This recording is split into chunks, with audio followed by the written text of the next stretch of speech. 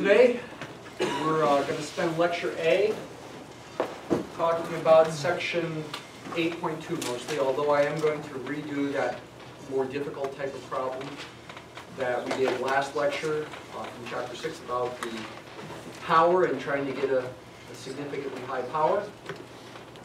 Do that problem that you turned in for today, part A of it. If you did parts B and C, great. I actually didn't mean to assign parts B and C. I didn't notice that they were related to something we didn't talk about. It was a tough thing to do. Part A was tough enough as it was. Parts B and C, if you were able to try to do it, great. The graders will not grade parts B and C. If anything, they'll just grade part A, and we will go over that here in a few minutes. Second part of the lecture, part B, is going to focus just on the review of the test next Tuesday. And actually, we will start the test at 10:45 rather than 10:50. That's what we did for the first test. I didn't realize that. I didn't remember that. So you will have, looks like an hour and 40 minutes for that, a 100-minute test. So hopefully you can finish in 75 or 80 minutes. But if you need a little bit more time, you can have that extra time. It is cumulative, as I mentioned, though it is a heavier emphasis on chapters 5, 6, 7, and 8. If you haven't started studying, start now, start today. Especially if you haven't started studying yet, I would recommend studying at least an hour every day from now until next Tuesday, maybe even an hour and a half. And as I always try to emphasize, you want to practice old exams. And in fact, to give you more possibilities to practice, I will post 2 other exams up on Moodle that I haven't posted yet. Maybe even 3. Let's go ahead and take a look at what's on Moodle right now.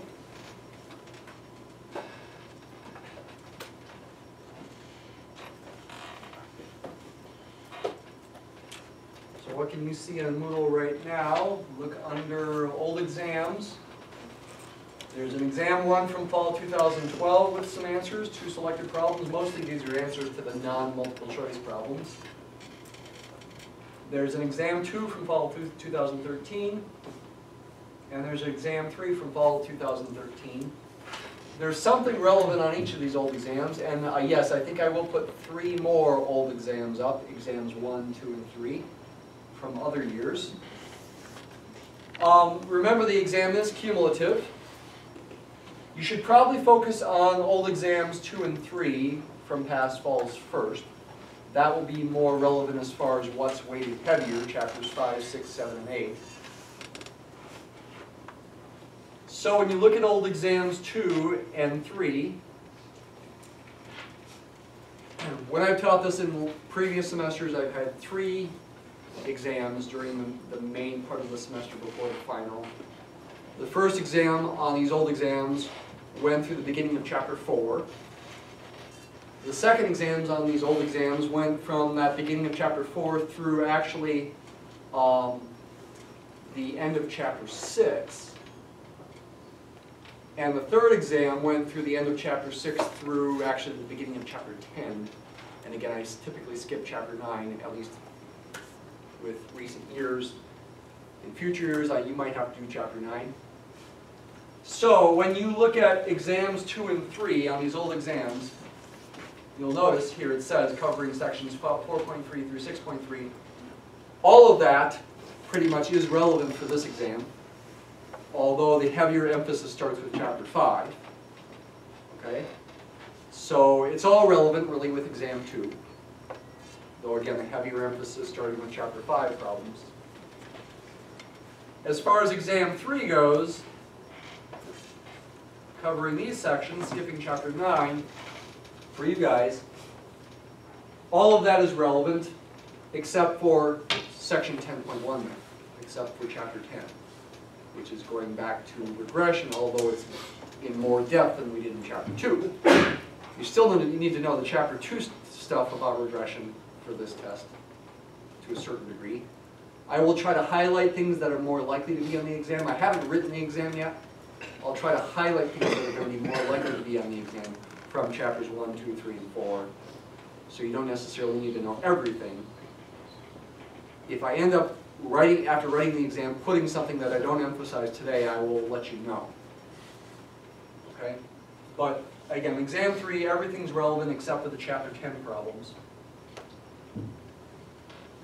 With exam 1, basically everything's relevant at the moment, though again, I'll try to highlight certain things that are more likely to be on the exam than others. Okay? So again, I will put 3 more exams up this afternoon, and I'll start working on answers to those questions too. But you should time yourself when you take these old exams, especially exams 2 and 3, say. You should time yourself, maybe give yourself less time. Instead of an hour and 40 minutes, give yourself just an hour and 10 minutes or something. Try to do it without a note card. You probably want to study before you do it. Review things, at least for, say, a half hour. Try to do it without a note card. Got your calculator. See how you do, okay? Time yourself. You start to feel the anxiety. That gives you feedback about how prepared you are and where you're stronger and where you're weaker.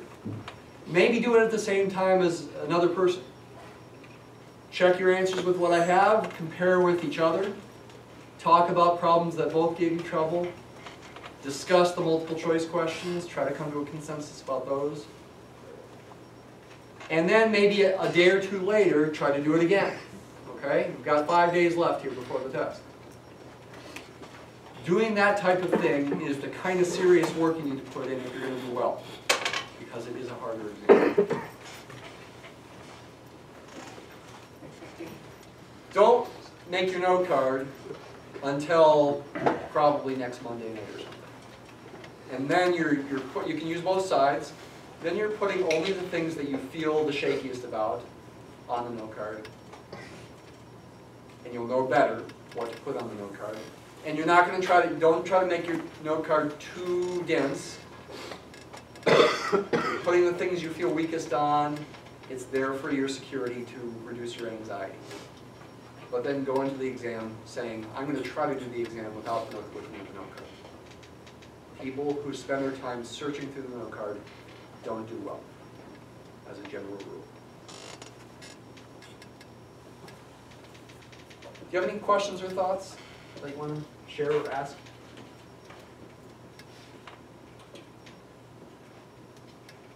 Okay? I do want you to be able to do well, but it's going to take work to get there. Okay? I believe you can do well if you put in the work. I believe everybody can do better than they have done, maybe, on homework, say. I believe everybody, when you put in enough work, you can do that. Go to Math Lab, ask them questions too. Again, 3x5 note card, both sides is fine. You can put anything you want in the note card, but again, suggestion, don't make it too dense and focus on the things you're weakest on. You will need your calculator, unlike the quizzes. You'll be doing calculations, or you'll need your calculator. Make sure you can calculate mean, standard deviations, regression lines, that kind of thing. As far as the z-tests and t-tests, you can use your calculator to calculate p-values, for example, but you don't have to. If you do use your calculator to calculate p-value, make sure you write it on there that you did it that way. It's a more precise p-value. But you're only required to be able to use the tables. And so with t-tests, with p-values there, you don't have to give real good approximations to p-values, you only have to give ranges of values. But those are always good enough to either reject the null or not, based on certain alphas. Well, it's tricky. This table's tricky, right? So practice it if you're out of practice. Especially the p-value calculation. Make sure your batteries are fresh. All right, let's start by doing that example that was on the homework. That was like the problem we did last time, where you're trying to figure out the sample size necessary to get a certain power. In this case, the power was 0.9 instead of 0.8. Problem 6.103. The situation is this. You're testing a null hypothesis that mu is 0 versus an alternative that mu is greater than 0. This is a chapter 6 problem. You're told what the population standard deviation is, which is not realistic, but for the sake of keeping things as simple as possible, we go ahead and pretend we know that. Sigma is 2. Alpha is 5% of this problem. 0.05.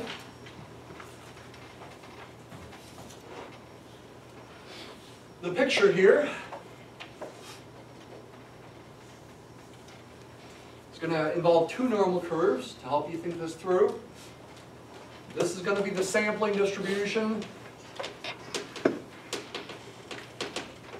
of x bar. And by the way, if I ask you to draw accurate pictures for situations, you should be able to do that too. And I think it's a good idea, even if I don't ask you, to help you think it through. Sampling distribution of x bar if we assume mu is 0, if we assume the null is true, which is what you always assume when you're actually doing the test, when you're calculating the p-value. So this is going to be centered on 0 in that case, because that's the null value, mu 0. The standard deviation of the sampling distribution, that's sigma sub x bar, that's sigma over square root of n. We're told sigma is 2. We're not told n yet. That's what we want to find, is n. There's some critical value, labeled x crit, for this right-tailed test that's going to be the boundary of the rejection region. If the sample mean is to the right of x crit, then you're going to reject the null. Since alpha is 0.05, the critical value is chosen in such a way to make this area equal to alpha, equal to 0.05. This area equals alpha equals 0.05. You might remember from last time that the z critical value for a right-tailed test when alpha is 0.05 was 1.645. Let's confirm that. The table again gives you areas to the left of numbers, to the left of z values. So if we want the area to the right of a z value to be 0.05, we're looking for an area to the left of 0.95. 1 minus 0.05. Again, it's good to have your book list so you can see better, since it's hard to see this. But those two numbers, 0.9495 and 0.9505, are equally close to 0.95. They correspond to 1.64 and 1.65. Average those, you get 1.645. That's the corresponding z critical value. Let's not worry about that for the moment, though. We ultimately want to find the x critical value. When you look at the book's example, they say the alternative value that you're thinking about for the power calculation is mu equals 1. So over here somewhere is mu equals 1. And the sampling distribution when mu is 1 would be centered on 1. That's an alternative value for the right-tailed test that you're going to be thinking about the power for. This is the sampling distribution of x bar.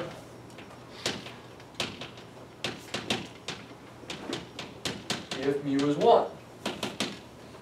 We want to choose n in such a way, the point of the problem is to choose n in such a way that this area, which represents the power, is 0.9. You want this area to be 0.9. You don't know what n is yet that will make that happen. That's what you want to solve for. You want that area to be 0.9. Let's write this in terms of probability notation, these two things you want to have happen. You want the probability of a type 1 error to be 0.05. What is a type 1 error? That's when you reject a null when you should not have, because it's true. When x bar is to the right of the critical value, whatever that is, I don't know what the critical value is. It's not the same as what their example is, because they picked n equals 25.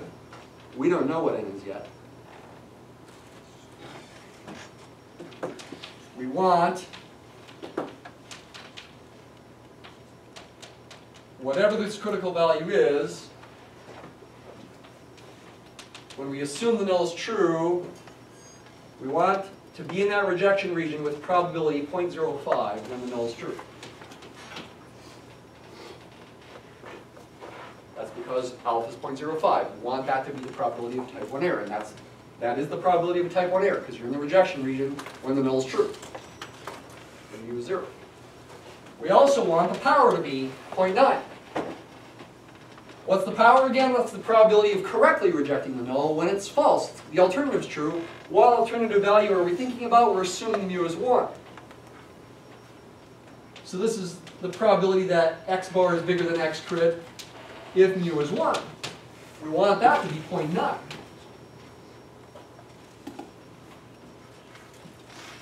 Okay, you got clarity of thought about what we want to have happen? Now you want to convert this to what it would mean in terms of z, based on these two different assumptions. Sorry that I'm going backwards across the board here. When you convert to z,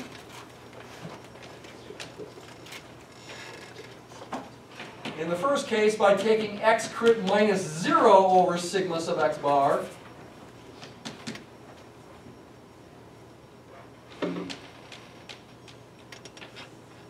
you want that to be 0.05. That means this number here has to be the 1.645. You set that equal to 1.645, which is going to give you one equation in these two unknowns, x crit and sigma sub x bar. This is just like the example we did last time.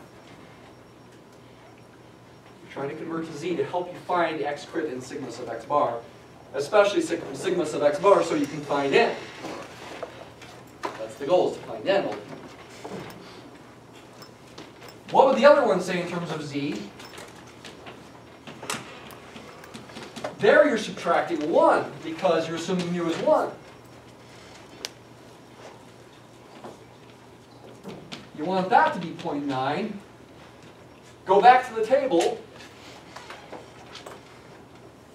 You want the area to the right of some z value to be 0.9, meaning the area to the left is 0.1. What number is closest to 0.1? It's right there, 0.1003.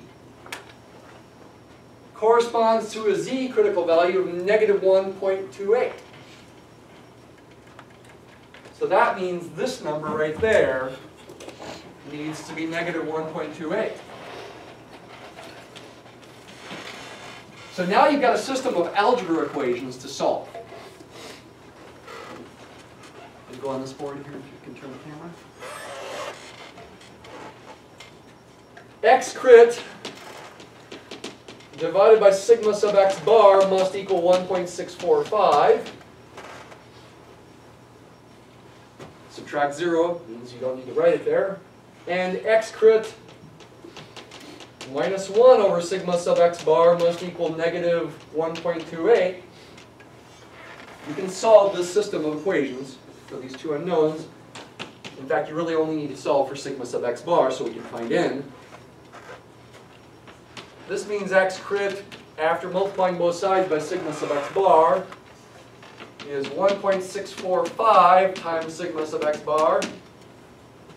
And this equation means if you multiply both sides by sigma sub x bar and then add 1 to both sides, that x crit is also 1 minus 1.28 times sigma sub x bar.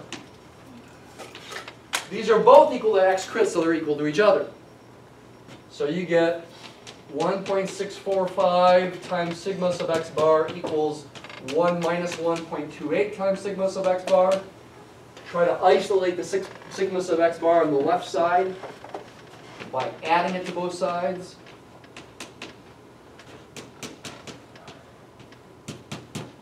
If you do that, it cancels on that side. On this side, you get 2.9, 925 sigma sub x bar, is that right? On this side, you're left with a 1. Now divide both sides by 2.925.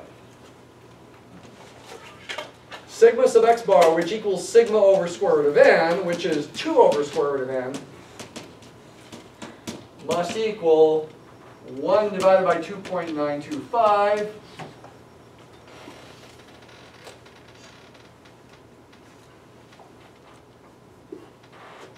which is 0.34188 go ahead and carry more decimal places, 0.3419. I'll just round at the end. Being a little paranoid, I probably don't have to go that far.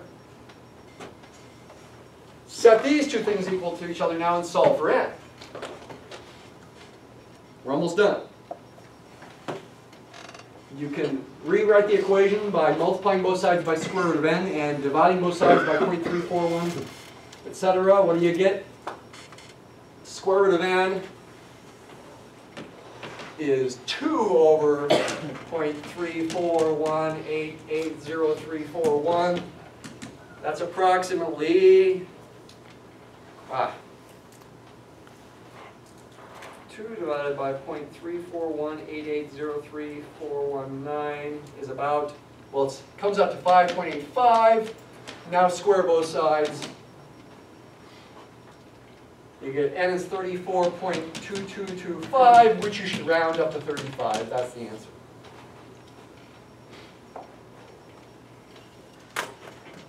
That should have been the answer you got.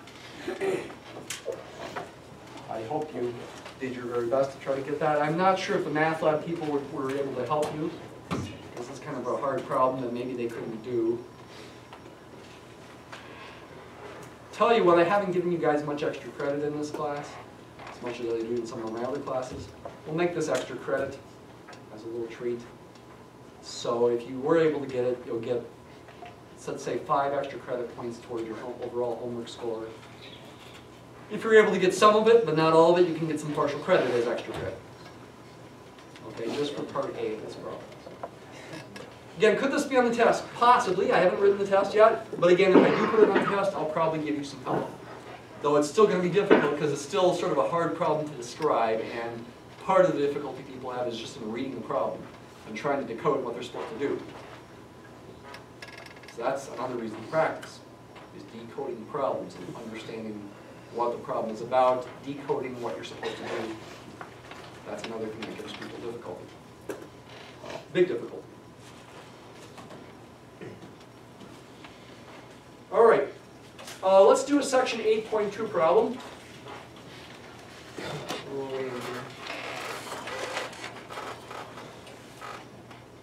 Comparing two population proportions. For section 8.2, big picture is you've got two populations and two population proportions that you'd like to compare. Just like in chapter 7, we compared two population means. And once again, it's the same song and dance. We could do confidence intervals, or we can do hypothesis testing. The hypothesis testing in this section, 8.2, is a little extra tricky. And I think for the sake of time, we're only going to do the confidence interval today, and that's all you're responsible for from section 8.2 on the test. So on those old tests, if you see a compared to proportions problems that's a hypothesis test, you could skip that part. But we will do the confidence interval part. Okay? Which is a little easier. A major court case on the liability for contamination of groundwater took place in the town of, that's not Woburn, it's Woburn. How do I know? I went to Boston one time and I got in a taxi to have the taxi driver take me to this town. That's where my hotel was. And I said, can you please take me to Woburn? And he said, Woburn, where's that? Woburn. It's Woburn. Okay. So it's Woburn. All right, I can't do a Boston accent though, but he said it's Woburn. So he took me to Woburn, Massachusetts. It's close to Boston. A town well in Woburn was contaminated by industrial chemicals. I got to tell you another story about that cab driver sometime too. Maybe next Thursday after the test, because it's pretty funny. Same cab driver. A town well in Woburn was contaminated during the period where residents drank water from this well. There were 16 birth defects among 414 births. In years where the well was shut off and the water was supplied from other wells, there were 3 birth defects in 228 births. This is out of the book. I'm assuming this actually happened. The plaintiffs suing the firms responsible for the contamination claim that these data show the rate of birth defects was higher when the contaminated well was in use. Actually, the way this problem is phrased makes it sound like we should do a hypothesis test, but we'll focus on just doing that confidence interval. What is it a confidence interval for? It's for estimating the difference in the population proportions. It's a little funny here because in reality you would think the proportions that they're talking about here would be in a sense population proportions because these are all the babies that are born during these times. So it seems to me like maybe this is not such a great situation to really apply statistical inference. It's more of a descriptive statistics thing, and this is actually what happened for the populations. But for the sake of doing statistical inference, we'll imagine that maybe these are not all the babies that were born. Maybe there were some other babies that they lost track of. Maybe you could even consider the population to be babies that weren't born but could have been born. I don't know, we're going to do statistical inference here, but it's a little bit sketchy whether that really is a good idea or not. We're going to find a confidence interval to estimate the difference in the two population proportions. And I'm calling the population proportions, I'm essentially defining them here, which you should be able to do on the test if I ask you to define the population parameters to be means or proportions. The first proportion is the fraction of all birth defects that could have occurred from all women drinking the contaminated water. Could have occurred, but maybe didn't occur because they didn't actually have a baby. Okay, humor me here. And the other population proportion is going to be the fraction of all birth defects that could have occurred from women drinking the uncontaminated water. Fraction is synonymous with proportion. I could have used proportion here. This thing up to this point, that is going to be P1. And the fraction for the other one, that's going to be P2. Sorry if this is a little bit strange to see. Here, trying to circle these here. Probably should have used different colors. This fraction is the P2. Contaminated versus uncontaminated water. We want to know how close in value are P1 and P2. A nice way to do that is to estimate the difference. P1 minus P2 with a confidence interval.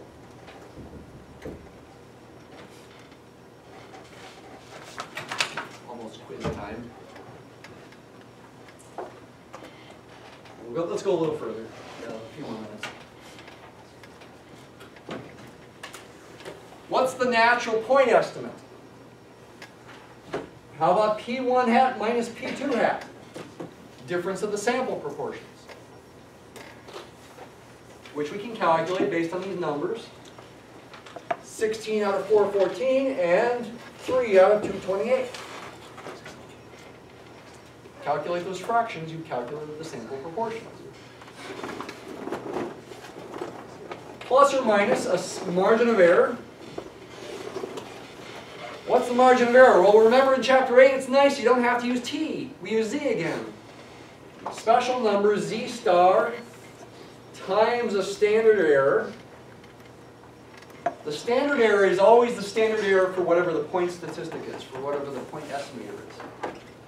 First, in the first examples, it was standard error for x bar when we were estimating mu, back in chapter 7. The second example in chapter 7, it was a standard error for x1 bar minus x2 bar when we were trying to estimate mu1 minus mu2. In chapter 8, at the beginning of the first section, it was standard error for p hat when we were trying to estimate p. Here we're trying to estimate the difference, p1 minus p2. So it's a standard error for this statistic, p1 hat minus p2 hat.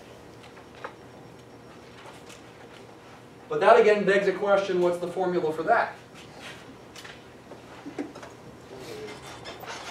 Well, based on similar reasoning that I hinted at, what was it, a couple class periods ago, where I was doing the standard error for x1 bar minus x2 bar, and I talked about variances and standard deviations of differences of random variables under the assumption that the samples are independent of each other, using some formulas back from chapter 4 actually. We saw in chapter 7 there was a square root and there was like an S1 squared over N1 plus S2 squared over N2. It's a similar kind of overall big picture idea that can allow you to derive this formula for the standard error. It's a square root again. Not of S1 squared over N1 plus S2 squared over N2. This is not a mean and standard deviation problem, it's a proportion problem. It's P1 hat times 1 minus P1 hat over N1 plus P2 hat times 1 minus P2 hat over N2. That is the formula for this standard error. It's just a matter of plugging the numbers in, figuring out those sample proportions, plug the numbers in, calculate away. We will do that after the quiz. It is common for people to make mistakes when they use this because it's kind of a complicated formula. So the main thing is being careful to write down your intermediate work. I hope you don't make a mistake, but you get more partial credit if you write down your intermediate work. So it's a good idea to do. Oftentimes the thing under the square root is pretty small. It comes out in scientific notation on calculators. So you got to be careful. We'll do that after the quiz.